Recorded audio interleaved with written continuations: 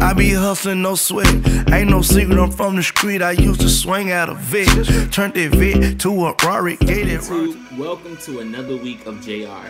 And today, this video is about my biggest pet peeves. Like, I have some big pet peeves. And I literally wrote a whole list. And we about to go through them right now. Like, literally, right now. Get to the video.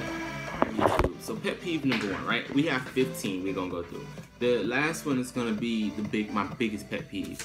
So number 1, people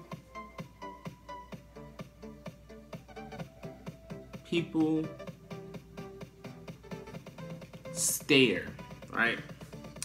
People staring at you, right?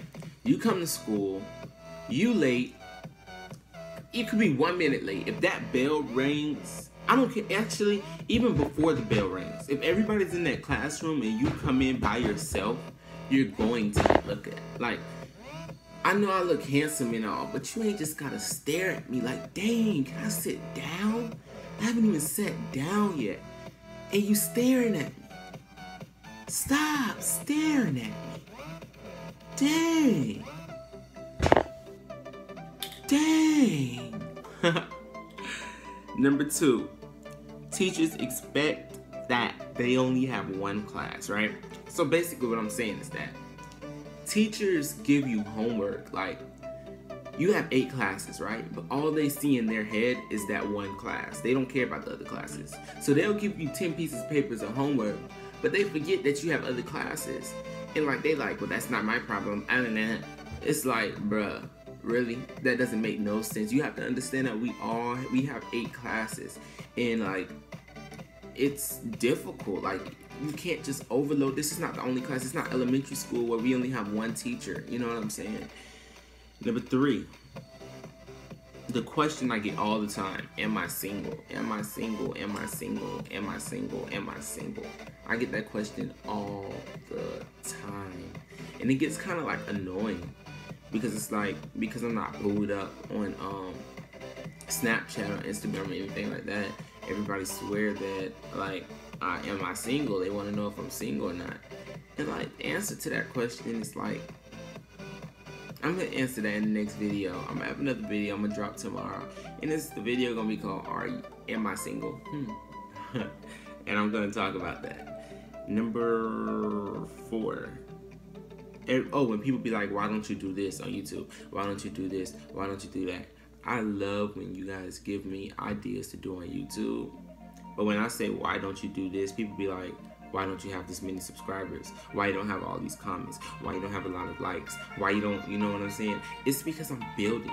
And I'm not that, like, on it. I'm not persistent with YouTube. And I'm about to be really persistent with it. Christmas, guys, this quality would be so much better. I invested $3,000 for Christmas to get better quality for YouTube. So starting December, or starting after Christmas, this quality will be top-notch quality. I'm telling you, new intro, new everything, top-notch.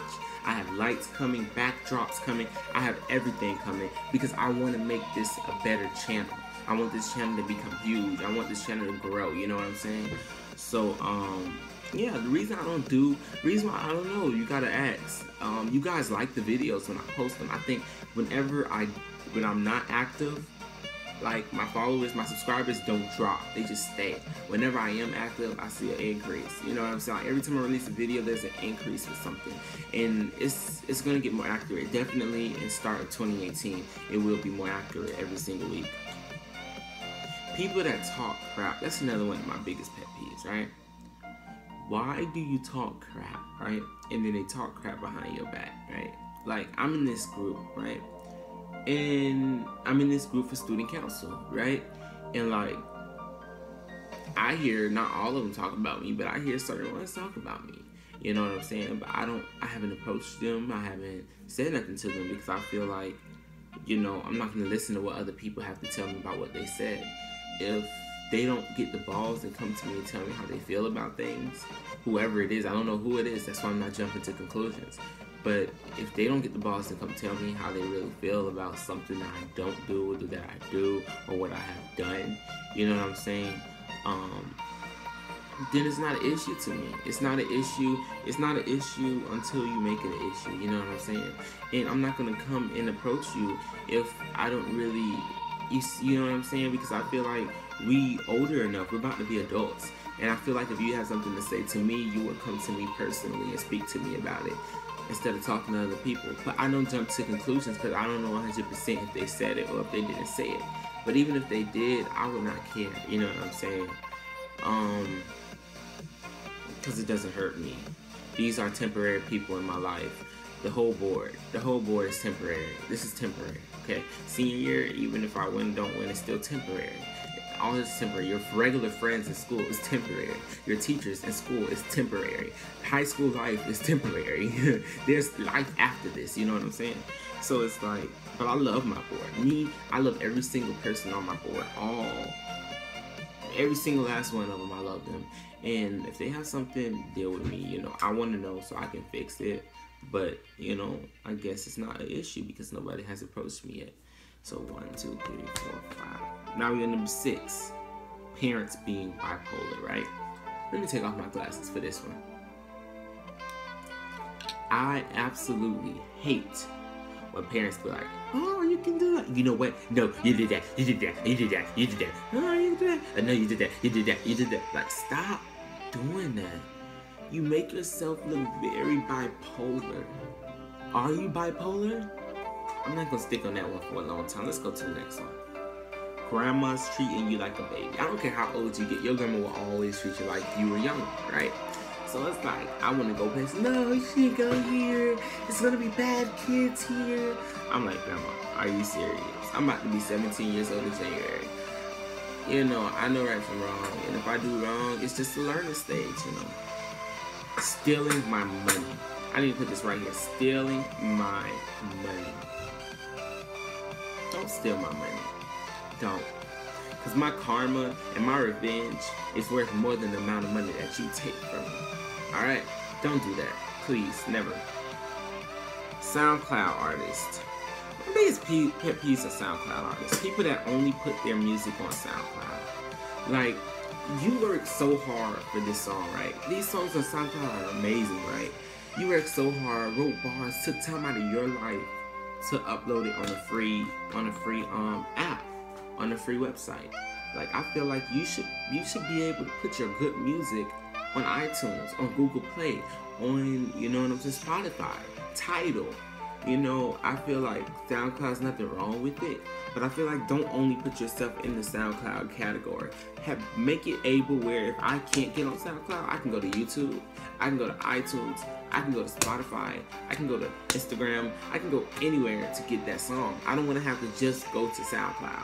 That's what I call a SoundCloud artist, is a person that have no music anywhere out there but on SoundCloud. Next one, catfishing. People call me a catfish, right? Like when I send them my pictures, they swear I'm catfish. I'm not a catfish. I'm a regular person. I am JR. I'm Ian. That's my real name. I'm Ian. I'm JR. I'm human. I'm not a catfish. If you see a catfish in me, be welcome to send it to me at ianbooking6@gmail.com. I will tell you if it's me or not. I promise you, I will. Hoes. Hoes. I feel like I've had plenty of them. Plenty. I had my share rounds, right? I feel like that's not my life anymore. You know, it's time for me to stop. You know, next one. My biggest pet peeve is when females have no respect for themselves, right? You expect a guy to be like, well, let me sleep with you the first night, right? I'm the different type. I'm a guy. But I feel like if I want to be with you, I need you to have respect for yourself. So if I tell you I want to sleep with you the first night, I expect you to say something to me like, no, we ain't gonna do that. I like them type of females. I like them females that make you wait, you know, because I feel like the longer you wait, the better it's gonna be. I'm just saying, like, you know, you could light them candles up, and you could give, like, and who wants to just have sex anywhere? Behind a portable, behind the car. No, when I have sex with my girl, it's gonna be magical. Like, it's gonna be amazing. Petals, it's gonna be everything. Because I feel like women should be treated like queens. And y'all say y'all treat y'all women like queens, but y'all really don't. Y'all treat them like they crap. Like, if you just bust her open anywhere, you treating your woman like that's not a queen. You know what I'm saying? I treat my women as like, you gonna be a queen. That's why me in relationships really don't work out that much. Because if a woman don't have respect for herself, I'm not gonna have any respect for her. So I try to have respect for women, but for me to have respect for you, you have to be able to have respect for yourself. I don't think I'm wrong for that. I don't think I'm wrong for that. Next one, school lunches. We are in prison, guys. These people give us school lunches, and they are disgusting.